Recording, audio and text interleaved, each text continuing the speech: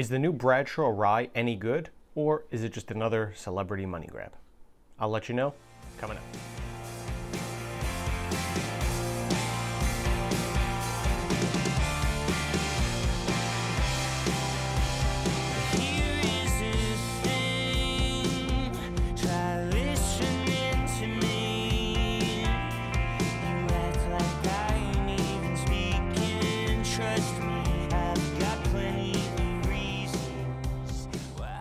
What's going on, everybody, and welcome back to another episode of With or Without Whiskey, the show where I give you the history and review of all things whiskey.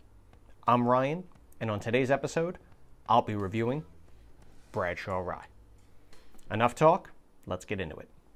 Bradshaw Rye is the newest addition to former Steelers quarterback Terry Bradshaw's whiskey lineup.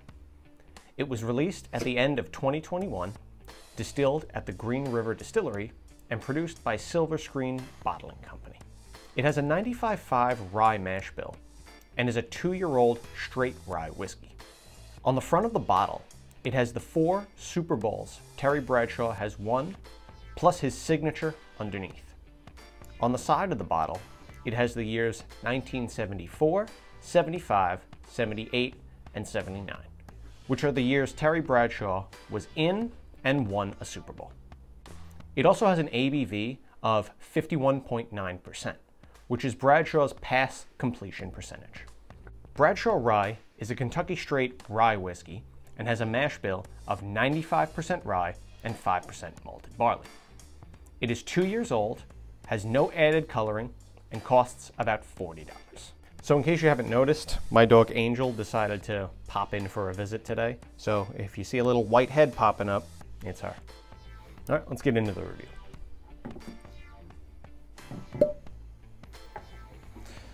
All right.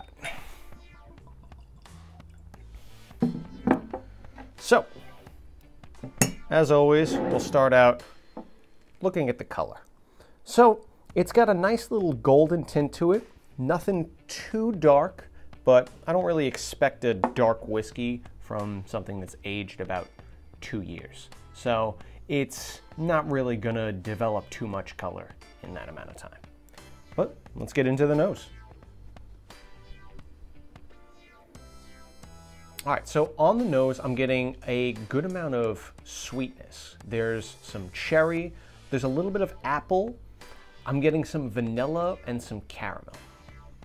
After that, you kind of get hit with that heavy rye punch.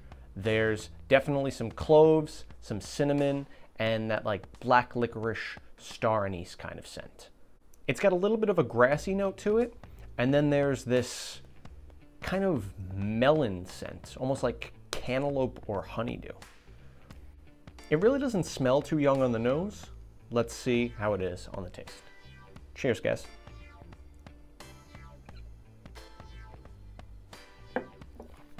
Okay, on the taste, it's a little bit harsh right up front.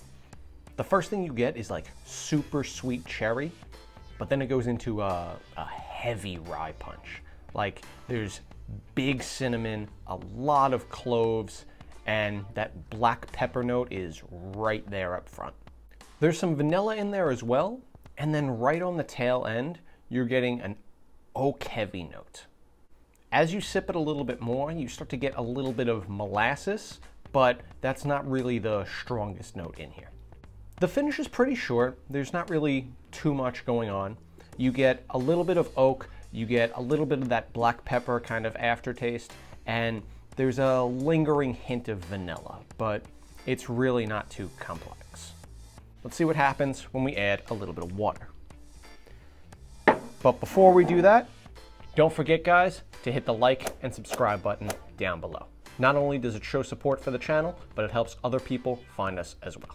All right. Let's get some water in here. 1, 2. What are you making noises for? Well, mix it up a little bit and get right into the nose. Okay, on the nose, there's definitely not as big of a rye punch. It definitely got mellowed out a lot more. There's heavy cherry, vanilla, and a little bit of caramel. So it doesn't smell as harsh as it was before. Let's see what we got on the taste.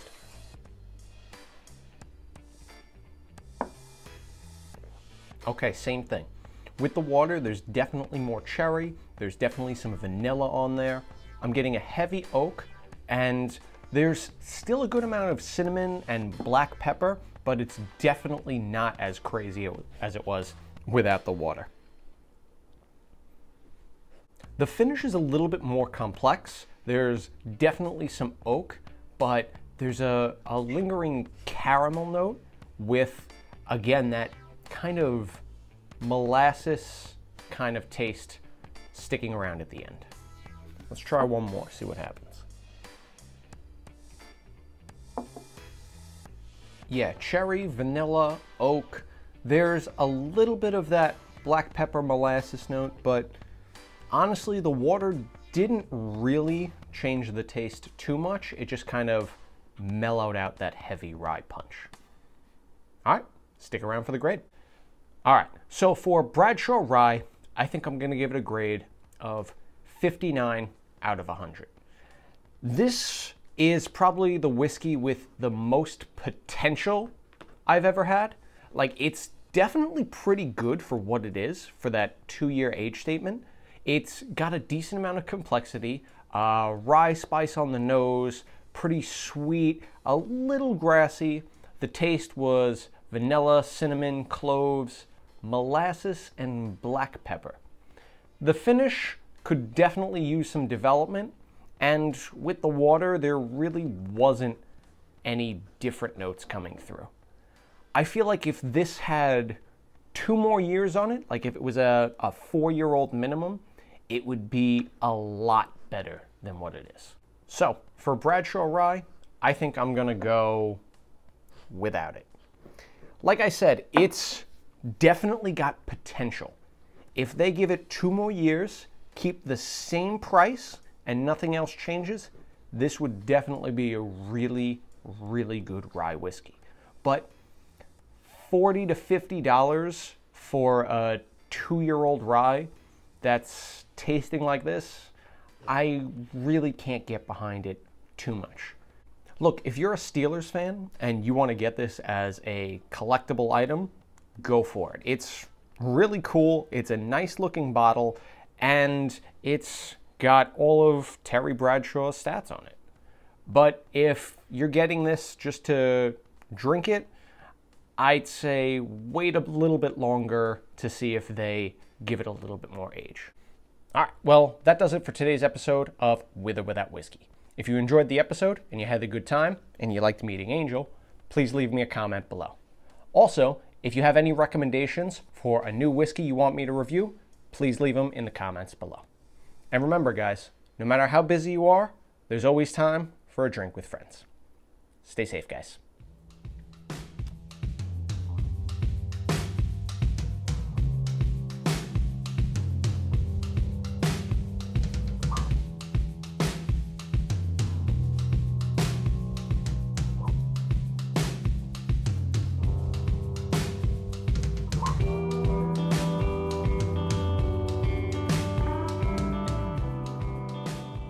All right, so, Angel.